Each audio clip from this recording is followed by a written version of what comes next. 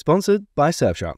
Why are ground and neutral wires separated in sub-panels? When do we need a sub-panel? When do we need a grounding electrode? And how are the panels connected? Let's find out. The electrical panel is where all of our circuits get their power from. Each circuit has a circuit breaker. If we run out of space for a new breaker, then we need a sub-panel. Or we can install one in another room where lots of circuits exist. That's much easier to install than running multiple wires. Additionally, we can use a sub-panel to provide power to an external structure. The sub-panel is basically just an extension of the main panel.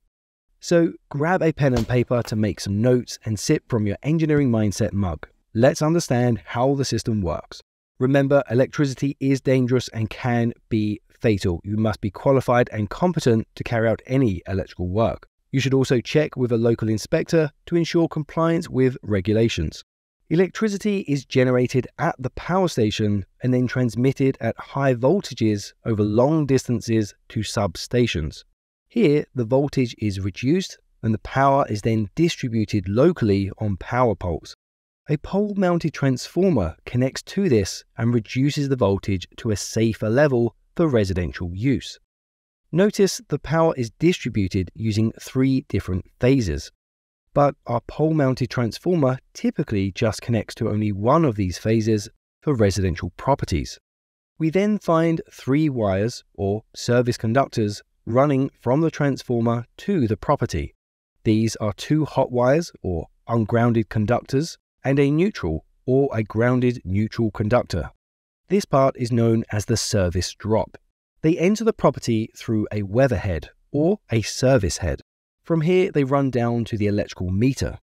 Inside the meter box, the neutral passes straight through, but the 2 hot wires are separated by a gap.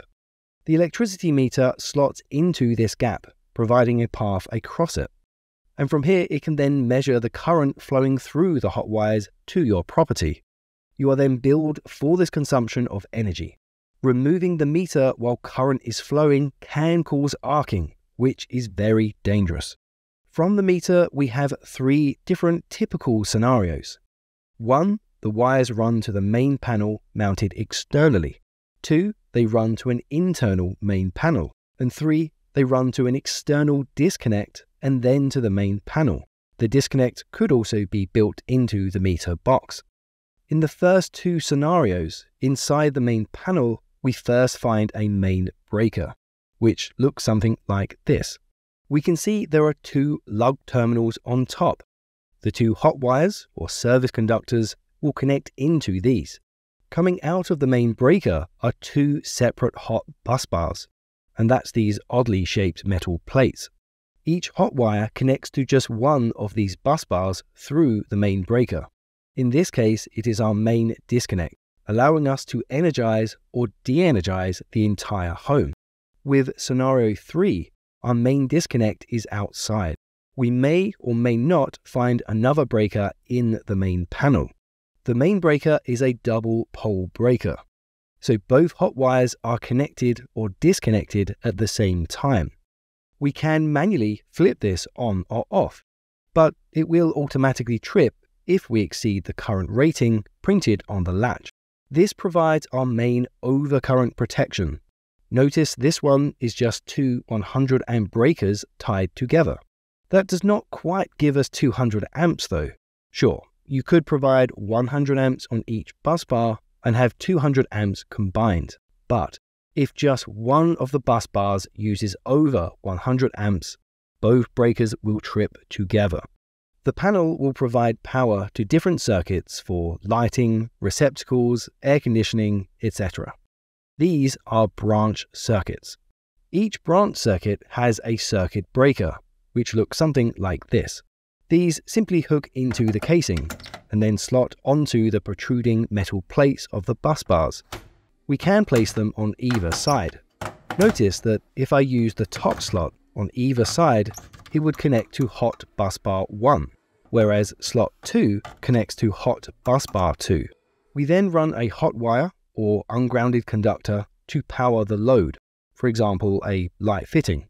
The white neutral wire or branch circuit grounded conductor then connects from the fittings and goes back to the neutral ground bus bar, which looks something like this.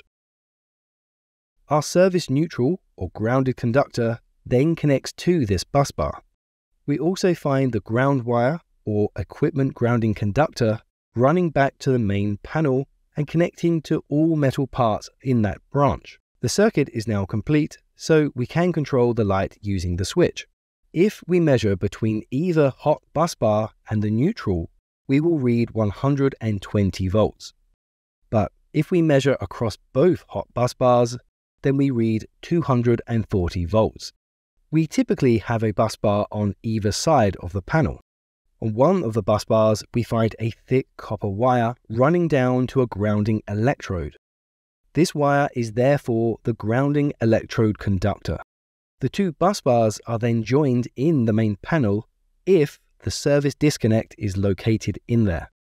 So these become neutral ground bus bars. We also find this green screw on the neutral bus bar. This is the main bonding jumper, which connects the neutral to the metal casing.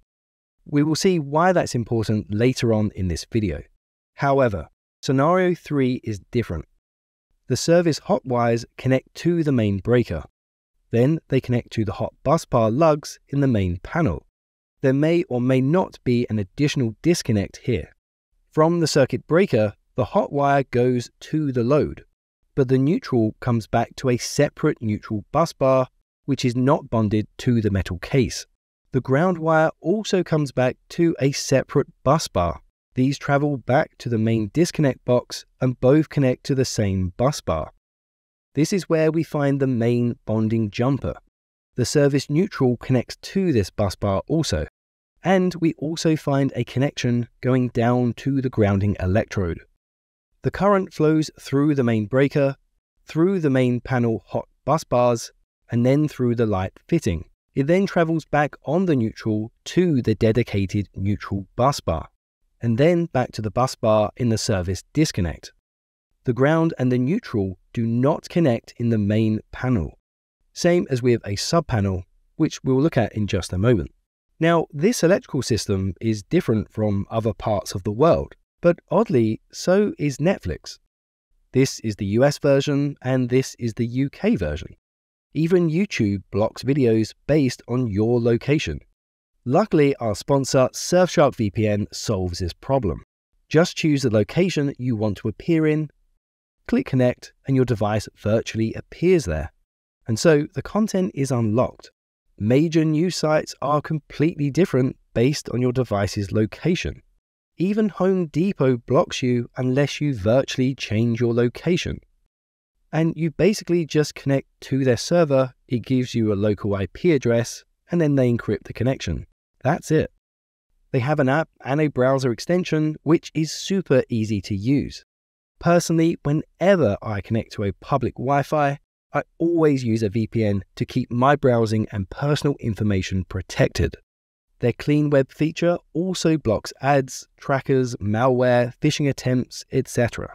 And you can try it now by clicking the link in the description and using code ENGINEERINGMINDSET for 3 months extra for free. Do check them out, links down below.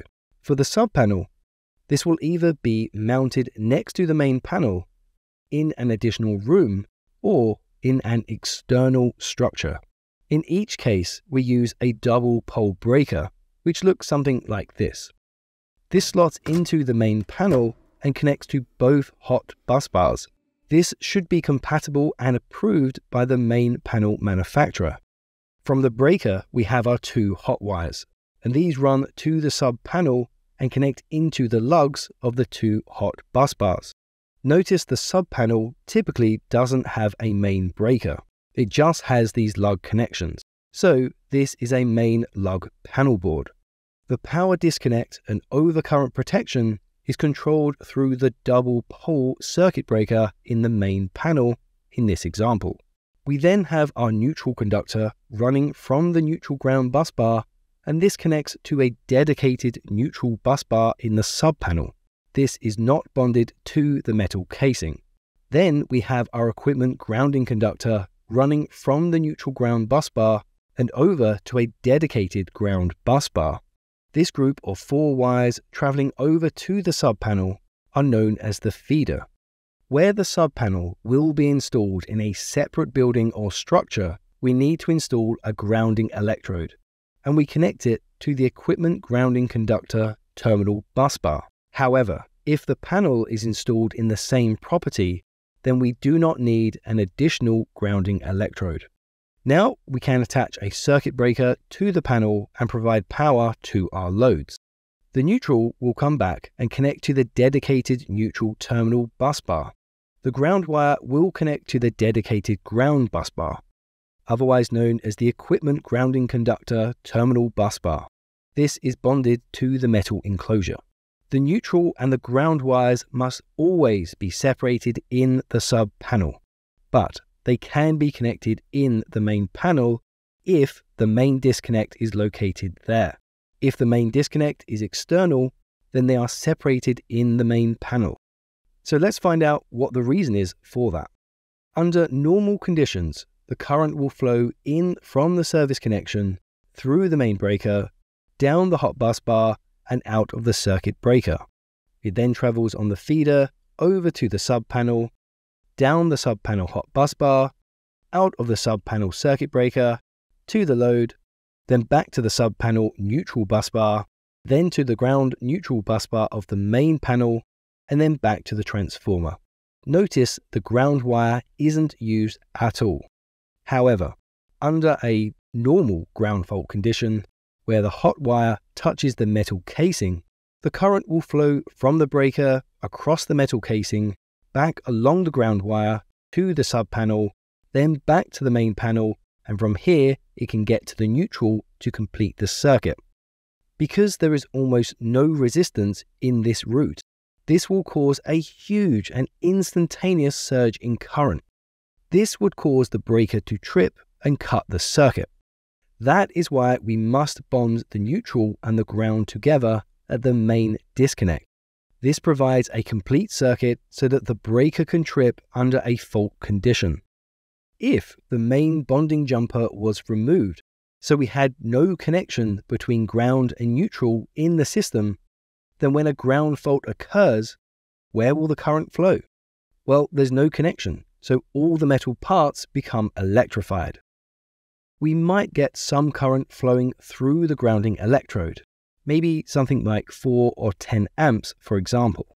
But if the breaker is rated for 20 amps, then it will not trip. However, if we accidentally bonded the ground and neutral in the sub panel, and we also bonded it in the main disconnect, what will happen? Well, the ground fault current would flow along the ground wire back to the main panel and out to the transformer. But it will also flow in parallel back through the neutral from the sub panel and to the main panel and then to the transformer. If there was a metal raceway between the panels, the current will flow on this also. Or if you touched both panels, it will flow through you as you now also provide a path. So we definitely don't want this occurring. We just want the fault current to flow on one wire, which is the ground wire, back to the main panel. If for some reason the neutral became disconnected on the sub panel while it's incorrectly bonded, then all the return current will flow on the ground wire back to the main panel. We do not want that. If we remove the incorrect bonding, then the current can't flow as there is no complete path now. So now we know that there is a problem in the circuit.